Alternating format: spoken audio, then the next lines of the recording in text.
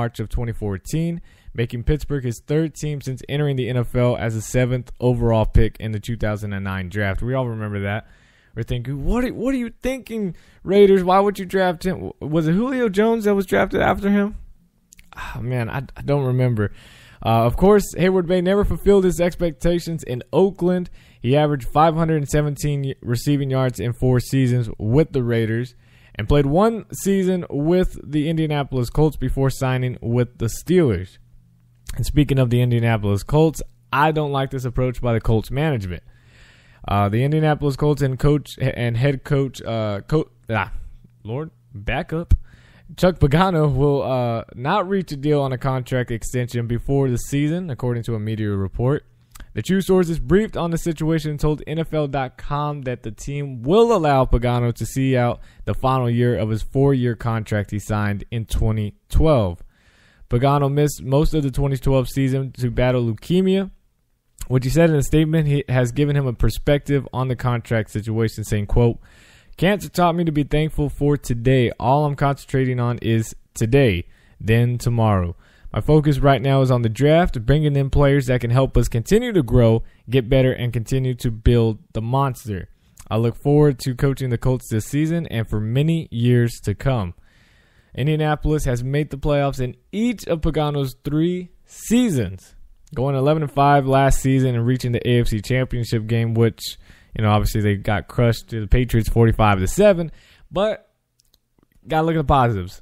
Playoffs every single year without Peyton Manning, of course, having Andrew Luck, because people got to bring that up with Peyton.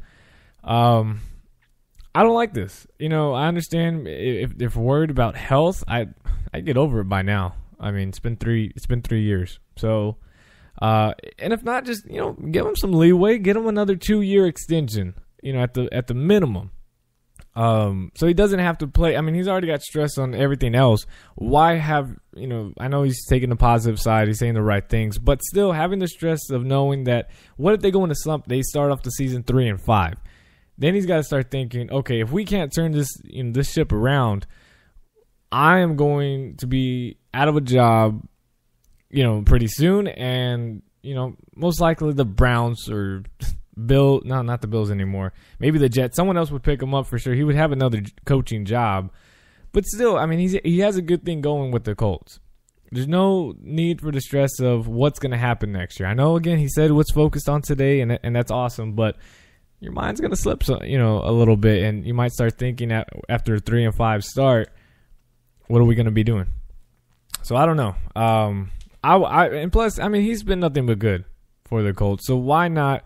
I mean, if anything, he's built that community of the Colts and the fan base and the players together because of what he's been through. So, give him a 2-year extra, extension and then go from there. If things don't work out after this season and the season after that, whatever, then move on. But to just flat out come out and say, you know what, you're playing on the first contract that we gave you, you're playing out your last year, and then we'll go from there. I mean, who you expect to get after him? I don't know. I don't like that approach. I feel like that's very disrespectful to Coach Pagano, what he's already given to the Colts and to Indianapolis, and for them to do that, no, that's wrong. Move on. The Chicago Bears signed former Jacksonville Jaguars cornerback Alan Ball to a 1-year contract, the team announced Friday. Earlier in free agency signing period, it appeared that Alan Ball would be headed to the Carolina Panthers, with sources telling ESPN.com that he agreed to a deal with the team, but he ended up leaving his visit to Charlotte without a contract. Alan Ball, who turns 30 on March 29th, hey, that's tomorrow. Happy early birthday, Alan Ball. Was drafted by the Cowboys in the 7th round in 2007. He started 7 games for the Jaguars last season before suffering a biceps injury and being placed on injured reserve. He had 22 tackles, 1 interception, and 3 pass breakups before getting hurt. The Jaguars signed Ball to a 2-year, $1.6 million contract in 2013, and he immediately became the team's best cornerback. He led the team with 14 pass breakups and 2 interceptions in his first season with the team. His best season, though, and it's, back in the day, doesn't really matter, but came in 2010 with the Dallas Cowboys, where he started 16 games, made 45 tackles, broke up 6 passes, and intercepted 2 of them. However, he started just 2 games in 2011, and his contract was not renewed. Minnesota Vikings linebacker Chad Greenway has agreed to a pay cut that will give Minnesota more than $3 million in salary cap space. Greenway's base salary for 2015, the final year of his contract with Minnesota, has been reduced from $7 million to $3.4 million. Greenway will receive, though, $1 million in guaranteed and can make up $600,000 from various bonuses, according to the source. The restructured deal creates this is ridiculous. 3.225. I mean, is that really necessary? I guess it is. In cap space for the Vikings, according to a source, Greenway previously would have counted for $8.8 million against Minnesota's salary cap. So, huge thing. And Greenway, even though he's getting older, he's 32 years old. Wants to finish his career in Minnesota, and so does general manager Rick Spielman. He wants him to stay. Check this out, though. He's a 2-time Pro Bowler, of course, in his entire 8-year career with the Vikings. Look at this. Just look at this. Just listen to this. Greenway recorded a career low, 93 tackles. Still was tied second most for the team last season, despite appearing in just 12 games. He missed 4 more games. And obviously, it would have added up. It marked the first time since 2009 that Greenway failed to record at least 100 tackles. I'm telling you, that guy is something special. Everybody talks about all these other linebackers. Why don't we talk about Greenway? That guy is a stud out there. The Minnesota Vikings again made news by signing cornerback Terrence Newman. This was longly, rumored for such a long time because Terrence Newman being with Mike Zimmer for his entire career, except for last season, this was, he's got to end up going there, and which now they did. Have agreed to a 1-year contract worth as much as $2.5 million, including $750,000 guaranteed. The Vikings announced a deal yesterday with Newman, who spent the past 3 years with Cincinnati and after 9 with Dallas. Zimmer, entering his second season with Minnesota, was Newman's defensive coordinator for 6 years, 4 with the Cowboys and 2 with the Bengals. Let's see. The production and stability of at cornerback for the Vikings was better in 2014, but it's still a position where they can use more depth with Xavier Rhodes, growing, Captain Merlin, cannot speak, and Josh Robinson, their leading returners. And Newman, honestly, he's been reliable. Average 15 games per season. So a good pickup for the Vikings, and should give them some chemistry. And also Xavier Rhodes being a second-year pro now. Him learning from Captain Merlin and also Terrence Newman, it will be huge for his knowledge of the game and also getting better at the game. The Carolina Panthers claimed former San Francisco 49ers offensive tackle Jonathan Martin off waivers yesterday. Martin, who was waived by the 49ers on Thursday, was a player at the center of Richie Incognito, the stupid bully scandal that was so overplayed and over-talked about. I didn't even talk about it on my show. That's how annoying it was. Martin played only 1 season for San Francisco and appearing in 15 games, starting 9 at right tackle. He was set to count roughly $1 million against the 2015 salary cap, which now the Panthers will have to pick up. Martin spent his first 2 NFL seasons with Miami before leaving in October 2013 because of the scandal and all that blah, blah, blah mess. Santana Moss will turn 36 this offseason, but that's not stopping Jay Gruden for possibly getting Santana Moss back with the Redskins. Santana Moss only caught 10 passes last season and is not under contract with any team, but Jay Gruden, did I say John? I meant to say Jay, who coached Moss in Washington last season, says the team would be open to bringing Moss back for another year, saying, quote, "You know what? I could always play with Santana. Santana's a great person. He's great in the locker room for us. He knows all the positions. I know he's going to be in great shape. I would not hesitate one bit to call him." Why haven't you? You know? Just saying. The Jets are sending some key decision makers to work out Oregon quarterback Marcus Mariota, but the team drafting ahead of him may take Mariota before the Jets at number 6 if they get the chance. Washington Redskins, which have the 5th overall pick, plans to bring in Mariota to the team's headquarters in Ashburn, Virginia, which, hey, I checked out the demographics for my show. Shout out to everybody in Ashburn.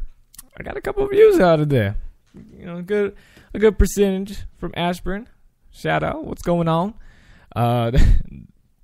If Washington drafts him, that would be a very strong sign that the team is preparing to move on from quarterback Robert Griffin III. So far, the team hasn't decided whether to pick up the 5th-year option on Griffin's contract, which means he would be a free agent come next March.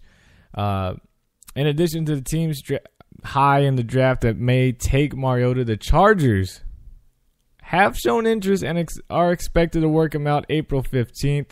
It seems unlikely that the Mariota would still be available with the 17th overall pick for the Chargers. But with only one more season left on Phillip Rivers' contract and his, uncertainty about playing, possibly in LA or wherever, San Diego could trade Phillip Rivers to move up and get Marcus Mariota, and I'm torn.